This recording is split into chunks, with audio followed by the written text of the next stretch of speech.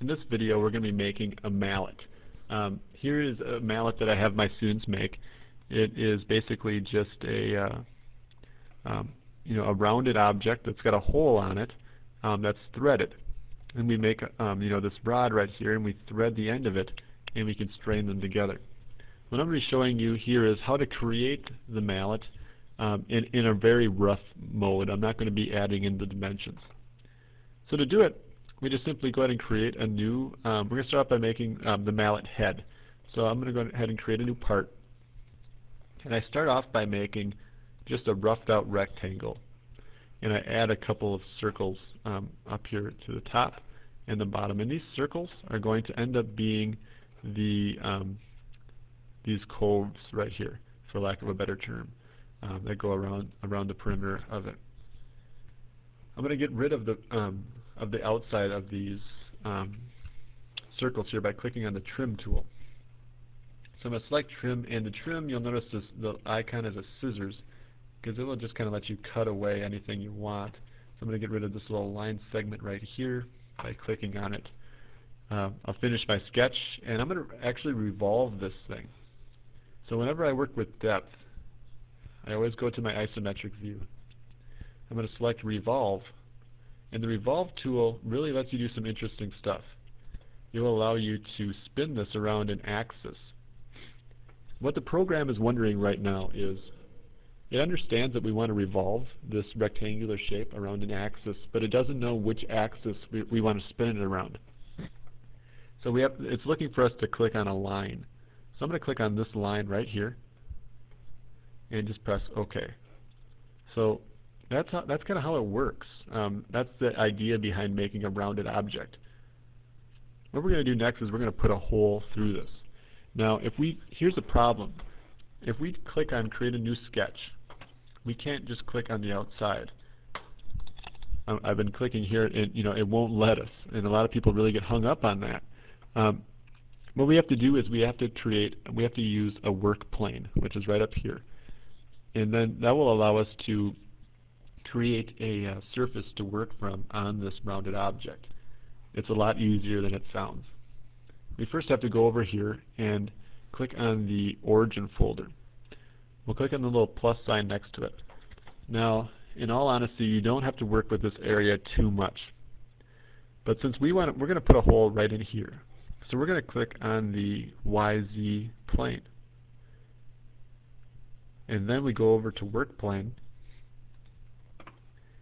and we just click on the outside edge, the outside diameter of the rounded object.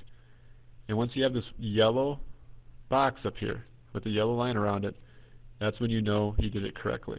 Let me go ahead and just try that one more time, because it's really kind of hard to understand. We first have to click on the YZ plane. Alright. Then we go up to Work Features and select Plane. And we click on the outside diameter. And there we have it. So now we have an area for us to actually work off of. What I'm going to do now is I'm going to create a new sketch. And to create a new sketch, as you know, we just go up to New Sketch. And we have to actually, it won't, for some reason, I don't understand why, but if I just click on here, it won't work. Oops, I created one on the bottom view there. If I click on this plane, it won't work. I actually have to click on the line, and then it will allow me to create a sketch right on that side view. Notice how you can't even see it, only from the left side. So I'm going to go ahead and just square it up on my left side and create a new point. Remember, whenever you want to create a hole, you first have to make a point. So I'm just going to throw one in here randomly, just eyeballing it. I'll finish my sketch. I always just kind of give it some kind of isometric view, and then I'm going up to the hole tool. Now, in my class, when the students make this, they have very specific dimensions to follow. So if you're one of my students making this, make sure you're looking at the dimensions that you need to follow here. But we're going to, for the purposes of this, we know that we want it to be a tapped hole. In other words, we want there to be threads. And let's say we want it to only go in 1 inch deep, and the tap depth, yeah, 1/4 of an inch sounds about right. Here it will ask us the size of the hole that we want, and let's go ahead and make this, maybe like 0.5, 1/2 of an inch. So it'll allow us here.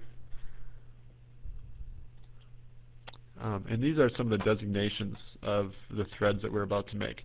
ANSI, that's a pretty standard thread type designation. This be for right-handed people here. And when we're done, we're just going to go ahead and press OK. And now we have a hole in there that goes about 1 inch deep, tapped. The first 3/4 of an inch are tapped. But we still have this work plane on here, and a lot of people will get caught up on this. They won't understand how to get rid of the work plane. In fact, they'll print this out, and the work plane will still be there. Well, there's a couple easy ways to get rid of it. The easiest way that I found is just right-click on it and check off visibility. You can also do it from over here. You go to visibility, and you can bring that visibility, in and out of your assignment. Notice how I right-click on the line to get rid of visibility. And there you have it, a rounded object with a hole feature going through the side.